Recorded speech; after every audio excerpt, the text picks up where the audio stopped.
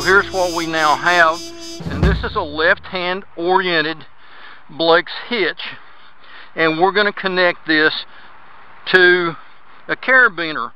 Now the question is how do we want to do that? One of the standard methods is to form a figure 8 on a bite here. Oh, sorry, caught the rope. But that makes a big clunky thing, and we need this up tight to the carabiner so the carabiner's up near the knot. So what we're going to use is clove hitch. Did it the wrong way the first time, and it does matter. I'll show you why in just a second. Don't worry about this. I know it's got twists and everything else in it, but we will straighten that out, and I promise you. Now, why did I say I had to have the loops oriented a certain way? I want the one that goes to the hitch on this side and the one that goes to the rest of it on this side, and that's what I've got. So we've got that, but we got all this twist in it, and how do we deal with that? We just find out which way untwist it and twist the rope in that direction. This is a little trick, by the way. If you pull rope through and twist it as you go, see how that untwisted? Now, I'm going to kind of snug up my Blake's hitch. You see how much slack I pulled out of that? This is one of the reasons I like a clove hitch. I can take every bit of that out very easily and have a nice tight clove hitch next to my knot. And if I want it tighter, I can tighten it more, and soon it'll be about all you can get out of it. So what we have so far, we would have this carabiner here attaching to the ascender, this one to the harness, and now we need to get this link right here, right here, with that rope running through it, so it will tend the knot. And that's easy to do. I happen to have my carabiner oriented, so this will happen. I can put that on there, run this end of the rope through there, and I have that tender carabiner so it will tend the knot. The last thing I want to do is put a double overhand in here as a stopper knot, and there's two reasons for that. For one thing, if you're pulling down on this to gain some room from there to there, you're just dropping a little bit, you sure don't want to drop off the end of the rope. The second reason is if there's something about this just won't grab and hold, this knot will eventually get up to this thing, and even if it could pull through that screw link, which I don't believe there's a chance in the world it could, it still have to pull through the knot as well. So it's going to lock up and keep you from falling even if something goes wrong in the hitch. Well, let's see what that thing looks like. Okay, I've got it on the rope.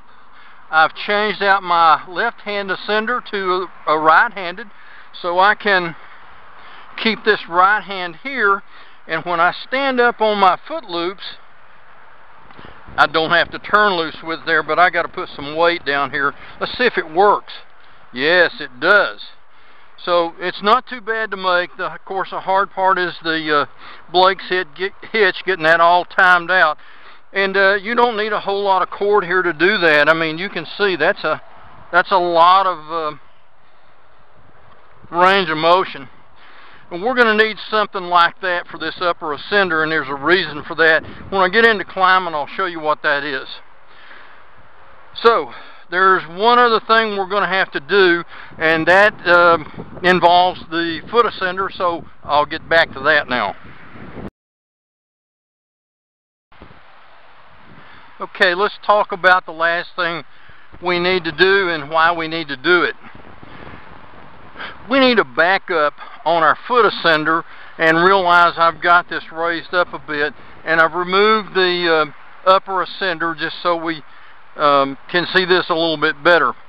if something should go wrong on the upper ascender or anything in that chain, a complete failure or something, our feet would be in these loops, and when we fail, these would hold our feet and it would flip us upside down. I don't think any of us would like that. So what we need is another tie from here to our harness, and I'm going to show you how to do that. I've already got a carabiner right here, so I'm just going to put a piece of prusik cord. This is 8mm, and the knot I'm using is a bowline with a Yosemite finish on it. I need a little bit of flex room to get around that. If I use a cinching knot, it's going to crimp on this, and I don't want that to happen. On the other end, I've got an anchor hitch. Now, I'm going to explain to you why I'm using that. This would be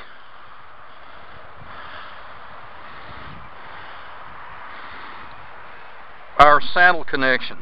This is that extra connection that goes into our saddle. So now if we fall, this thing's going to catch us. Well, I don't know exactly what length I need here, so by using an anchor hitch, I can easily adjust this thing, shorten it or lengthen it readily, and there we have it. So I can make that as short as I want to very quickly, even after it's been under tension. And when I get it like I want it, I would probably remove the anchor hitch and keep the same length using a scaffold knot, and then I'd trim the rope so that it's got adequate amount of tail. The scaffold knot would lock down a little bit tighter and be less subject to loading, unloading cycles and rotation, as you can see what just happened there. So it'd be a little bit safer to use the scaffold knot. One other thing you can do, you can, let me see if I have a carabiner laying around here. Here we go.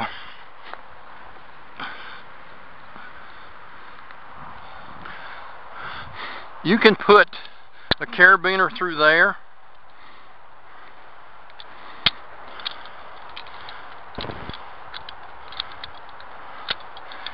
and put the tether up here instead of down there.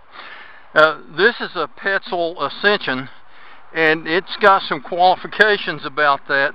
It's good for 8 to 13mm rope, but when you make this connection, you can only use 10mm or bigger rope to do this. I'm not sure what the reason is, but that's what the specs say. So you have to kind of know your equipment before you do something like that, but it's an option that's there if you want to use it.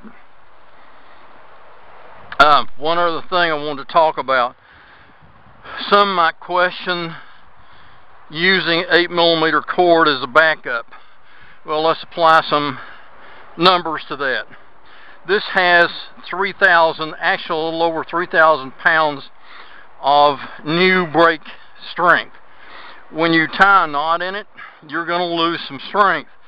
Let's say we lose 30% of the rope here, so we've got 70% of it left. What that leaves us with is 2,100 pounds. Well, let's say I weigh 200 pounds. Well, if I divide my weight, 200 pounds, into the braking strength, which includes the knot, of 2,100 pounds, I have over a 10-to-1 margin of safety. So you can decide for yourself. The numbers say you got a 10-to-1 safety margin. If you weigh more than that, you might want to go to 9mm